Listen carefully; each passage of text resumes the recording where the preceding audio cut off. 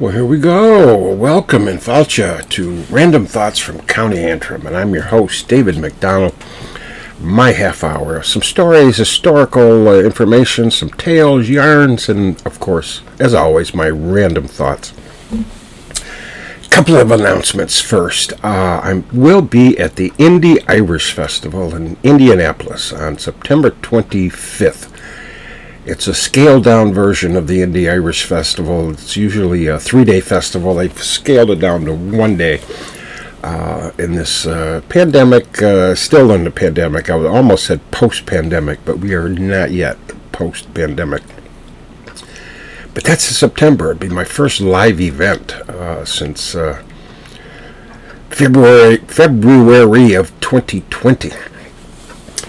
And then in October, I'm going to be at the Taos Storytelling Festival in Taos, New Mexico. That's October 9th. I was invited to that some time ago, and then they canceled the festival because of the pandemic. Numbers are looking better in the region, so they decided to put it back on.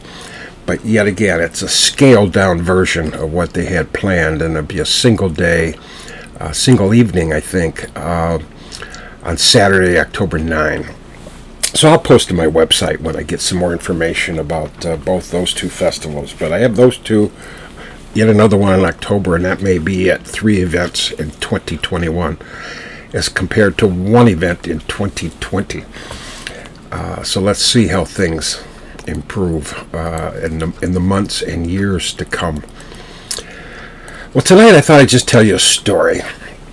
And if I have time, I'll tell you a little bit about that story. But I'll just tell you the story to start. And it's entitled A Father, a Son, and a Woman. And it's a story about a father and a son who lived together in a small village in Ireland. And the father was widowed, and the two men, the father and his young but adult son, lived together on a small farm just outside the village.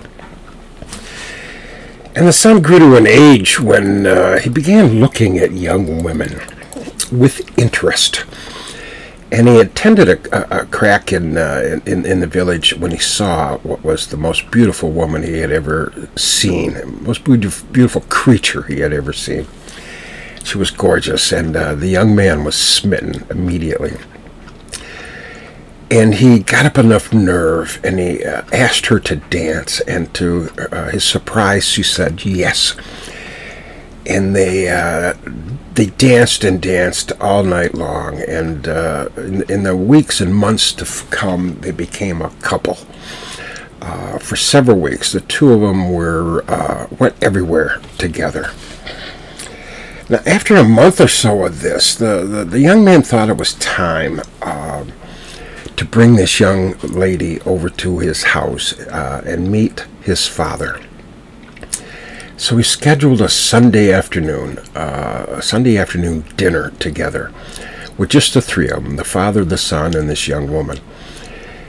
And when he brought the woman over to his home, he sat her on the sofa, and then he went into the kitchen. See, the son, between the son and the father, there was the son who did all the cooking. And he set the table, and while he did that, he pulled out the china that his father and son had never used after the mother died. It was her fine china. It was a bit dusty, but he cleaned that off, and he set a cloth on the table, the finest dinnerware that they owned in their modest home, and he cooked a delicious dinner. And then they sat down for dinner, the three of them. And it was a delicious dinner, and they had a wonderful conversation. And after dinner, the three of them chatted some more. The son thought the conversation was going quite well, and that the young lady was making a very favorable impression on his father. And so the son was a bit surprised when his father turned to the woman and said, "You must know, young lady, that my son is not the man for you." The woman then said, "Well, sir, I'm very fond of your son. I believe he may indeed be the man for me." And what makes you think he is not? And the father said, well, he is weak, both in spirit and in body.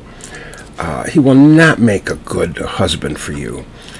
A woman as beautiful and as witty and as brilliant as you could find a much better match than my son. Now the woman was shocked and said, what makes you think your son is weak in body or weak in spirit?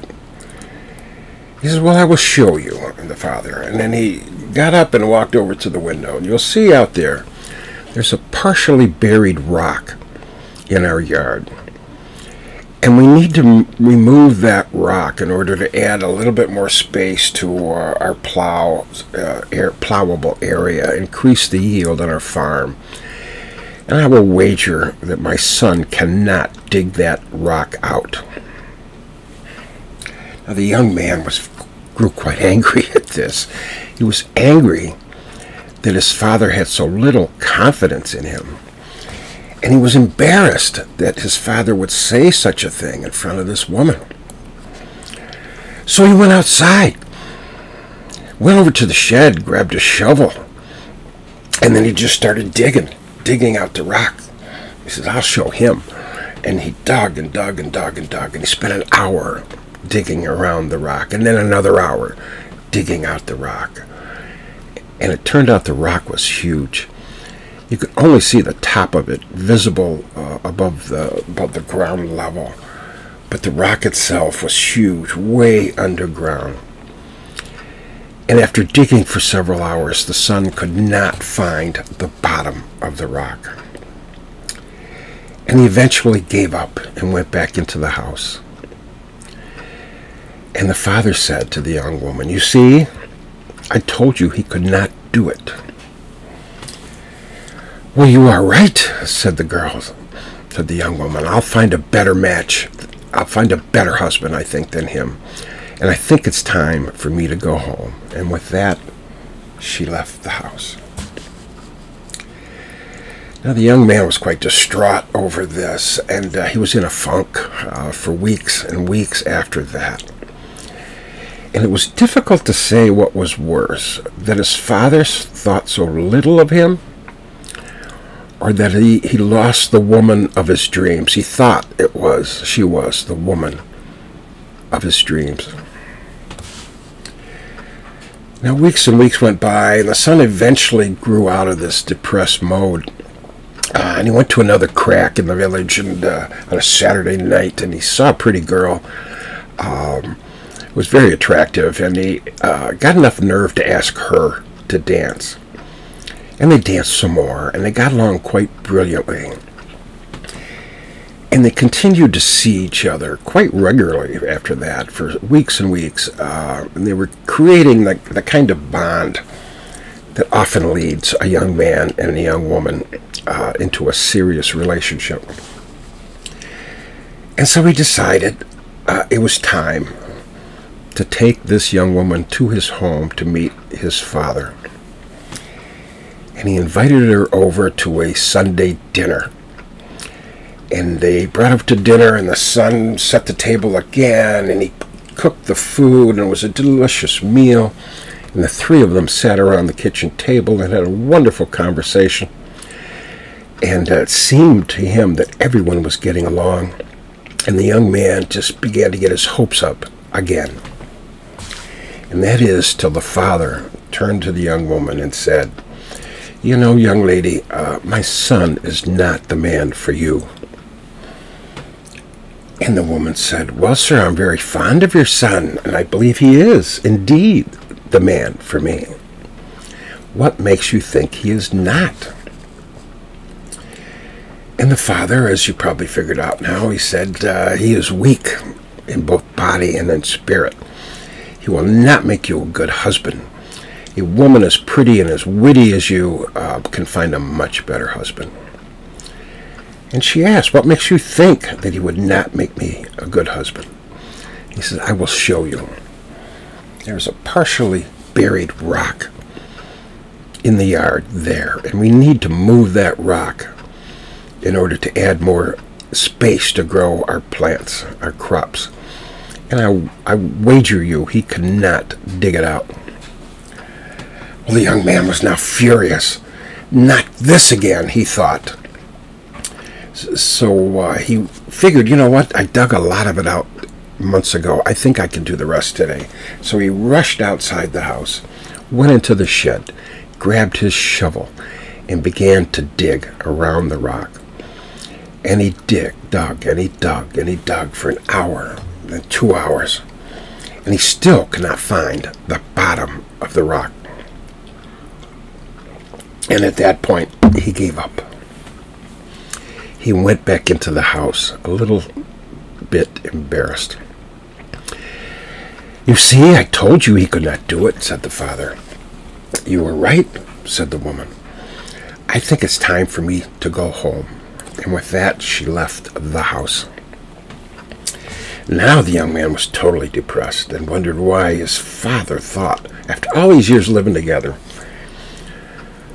why his father thought so little of him. Now months passed before the young man gathered the courage to go to another crack, and he eventually did. We found a pleasant girl. She was somewhat plain, but very pleasant, and he asked her to dance. And she said yes. And they danced, and then they sat at the table, and they talked, and they danced some more. And she was a delightful woman. And the young man was smitten yet again. And he began to believe that maybe she was the woman for him. And wherever he went, she went. And wherever she went, he went. And he thought maybe it was time to introduce this young woman to his father. So he made an arrangement. Sunday afternoon, they was going to cook her dinner with his father. And he cooked the meal, set the finest table, the best they had. And the three of them sat around, they ate dinner, and they had a wonderful conversation. And it was just a very, very delightful afternoon. And the young man began to think that he might be spared embarrassment this time. And that is until the father said to the young woman, "You know, young lady, my son is not the man for you." The woman then said, "Well, I'm very fond of your son, and I believe he is the man for me. What makes you think that he is not? And you know the story. He's weak in spirit and body, and he will not make you a good husband. You could find a much better match, and I'll show you why." And he pointed out to the rock and said, "We need to remove that rock in order to plant more crops." And he's unable to do it. It just demonstrates that he's weak in spirit and in body. So now the young man, again furious, went outside, grabbed the shovel, thinking, "This time I'll do it." And he dug and dug and dug, and he was sweating because it was hard work. And all the while he's doing this, the young woman is inside with the father, and he's looking out and seeing him work so hard, trying to dig out this rock. And she decided it was time for her to go outside. So she went outside. She went over to the shed. She grabbed another shovel. And she began to dig as well. And the two of them are digging around this rock, trying to find the bottom. And the two of them together finally reached the bottom of the rock. Then they tied a rope around the rock, and they hitched that rope to a tractor. And the young man took a long pole to kind of lever up the rock. And while he's doing that, she got on the tractor and started pulling the tractor in the opposite direction. And after doing that for about almost another hour, the rock began to move up just a little bit. They adjusted the rope some more, and they moved it some more, and adjusted the rope, moved the tractor some more, kept sticking in the lever. And eventually, the rock came out of the hole. The two of them together had successfully removed the rock from the yard. Now, the son was quite proud. He said to his father, he went dashing into the house, said to his father, "You see, I did it. And I don't know why you ever doubted me and put me through such a challenge. And the father said, well, son, I never did doubt you.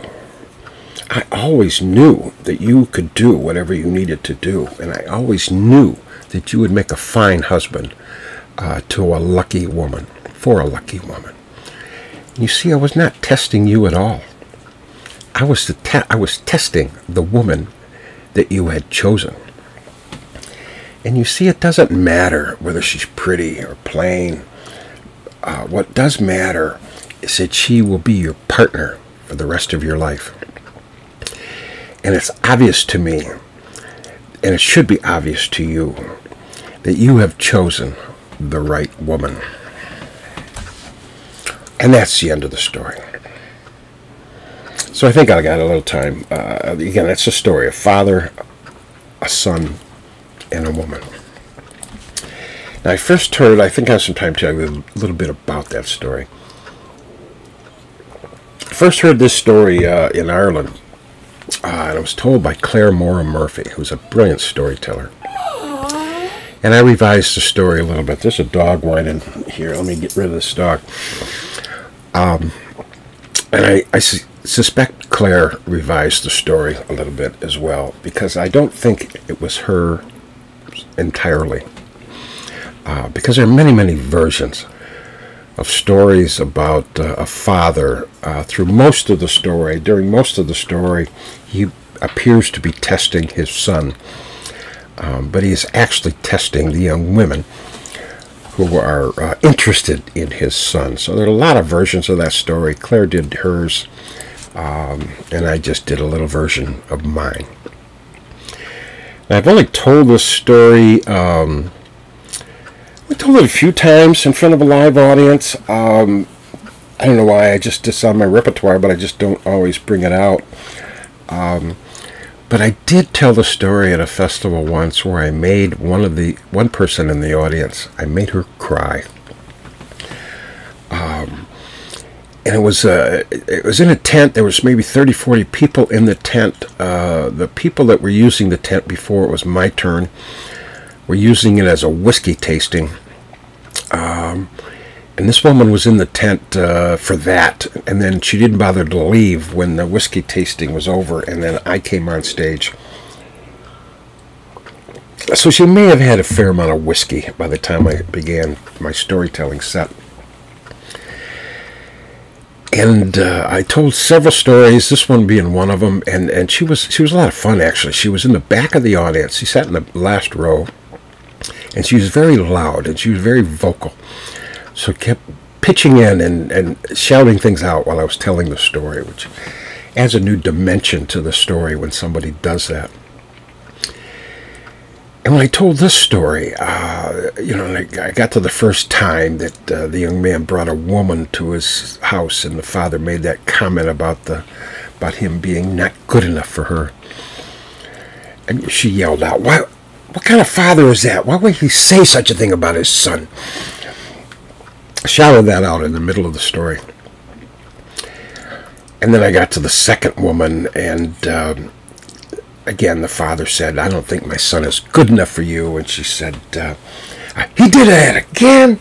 That's got to be the worst father ever. It's time for the son to leave." She just kept shouting these stuff out all the way through the story.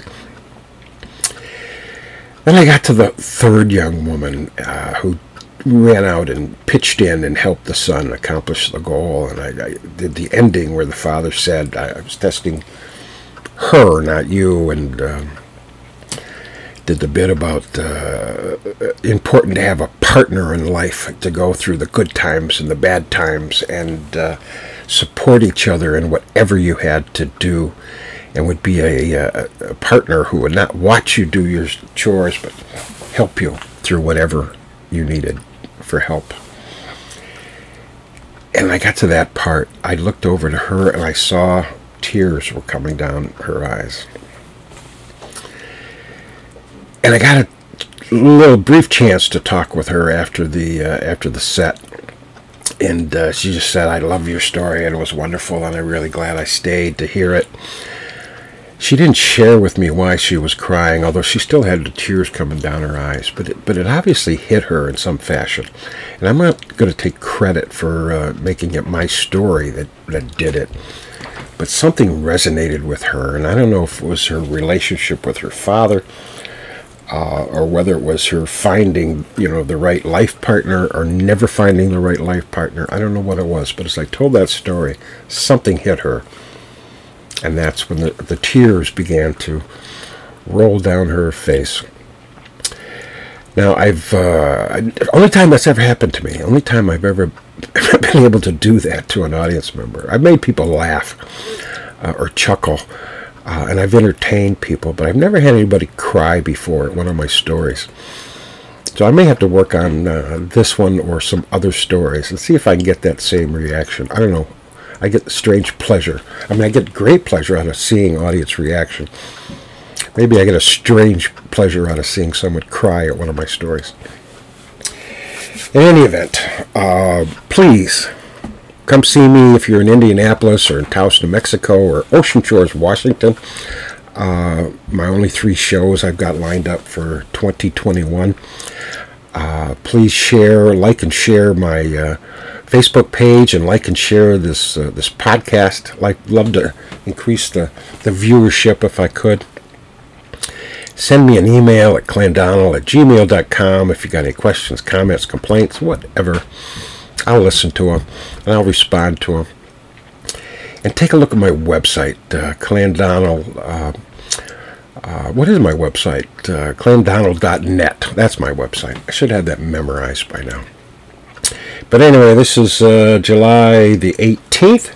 We got another one coming up in July before we get into August. We're definitely summer up here in northern Michigan. When I wrap this up, I'm actually going to get on my boat. Sunny day. We don't have many of those in Michigan, in northern Michigan. I'm going to get on my boat and enjoy the rest of the afternoon. And I hope you enjoy the rest of your evening. Goodbye.